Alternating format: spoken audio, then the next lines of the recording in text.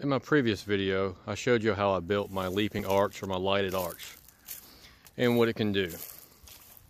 Now today I'm going to show you how I built a programming box or the light control box for it. Now this is a very crude box I made out of scrap lumber and materials I had laying around the house. Next year I plan on building a bigger box and it's going to be a lot better built.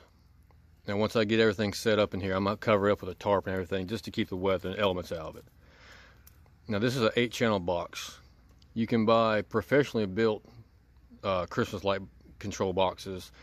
There's a couple companies like Lightorama for say, and a 16-channel Lightorama box is going to cost you about $325 to $350.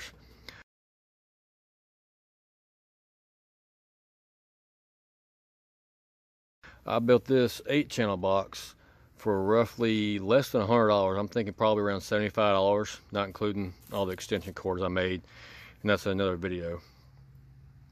And next year the box I'm going to build is going to have 48 channels. It's going to be a bigger box, a lot better made than this one. This was kind of a last minute type thing. I threw it together, you know, the holidays kind of caught up on me. Anyways, a 48 channel Lightorama box is going to cost you about $885, might as well say $900 after shipping and taxes and everything.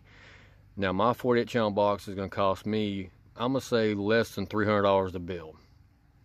So I'm going to save myself about $500 to $600 easily, and I can, you know, say I did it myself. Now let's get inside this box and see how it all works. This is the light controller box that I built to control my leaping arch. It'll hold 8 channels or 8 strings of lights, and I built this very crude box to house everything.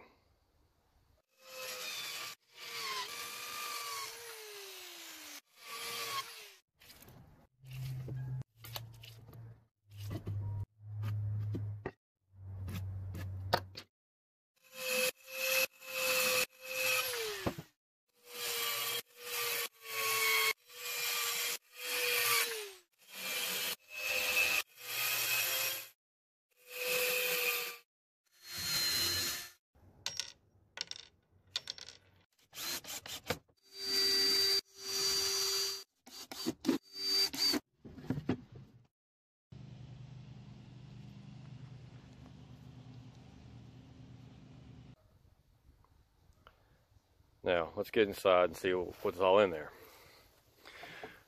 Got a basic little hinge. Just this box was very crudely built out of scrap material, as you can see. Now, first off, you see I have 8 outlets. I can control each one of these outlets separately. As you can tell, I have each outlet numbered.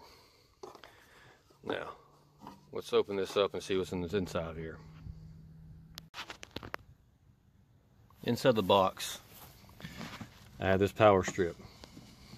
It has an 8-foot cord on. I got an 8-foot cord so I can have plenty of room to run my lights to it. Now, off that power strip comes this cord.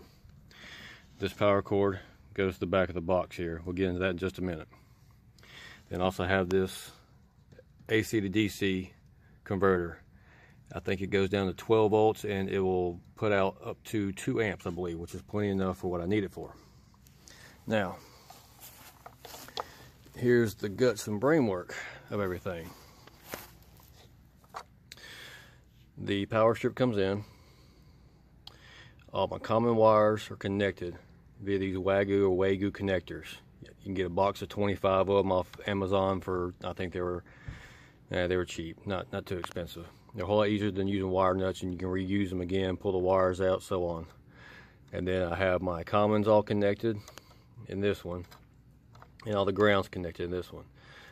Okay, now this right here is a Arduino Mega 2560. It's actually a clone, it's not the real Arduino. You can get these off Amazon for less than $10.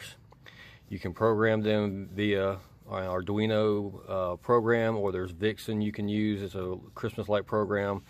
There's a couple of ways you can program them. And you program it via a laptop with a USB cord. I leave the USB cord attached to it, so if I have to change anything up in the show, I can just hook to it and not to hump the cord. Now, the Arduino, what it does is once you program it, via these wires right here, it sends a high signal, which is a voltage signal, or a low signal, which is no voltage, shuts it off. Now when you turn it on and off, it goes down to here. What this is an 8-channel solid state relay board. It gets 5 volts off your Arduino and then ground. And whenever you send a low voltage signal to this one, or an off signal, this is a low level trigger. You have a high level and a low level. This is a low level. So when there's no voltage sent to it, it turns everything on, or turns the relays on. Now, when the relay turns on, it completes the circuit of the hot wire. Okay? And then when it completes the circuit for the hot wire, it turns on each outlet. Each outlet has a separate hot wire, and the back side of your outlet is a bar on the side that you cut off, and that creates 2 separate outlets. Instead of one outlet being powered by one set of power, now you have 2 power inputs for 2 separate outlets. And what you do is when you program your Arduino, you program it the time, how long you want each channel to be on or off for seconds, milliseconds, up to 100th of a second. It gets pretty detailed. So this is what's inside the gang boxes.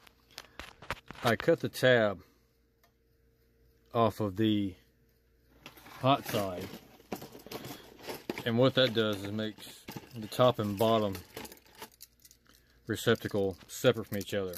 As you can tell right there, that's one I haven't cut off. I cut that tab off, and then I had to use a 14 gauge wire.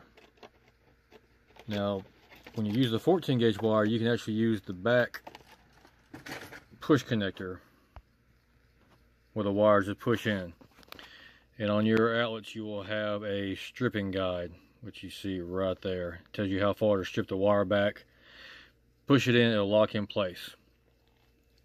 I connected all the common wires on the silver side to each receptacle, and then I connected a ground, so each receptacle is grounded. And what will happen is power coming into the relay board will be turned on and off, and when the power is turned on, it will come to each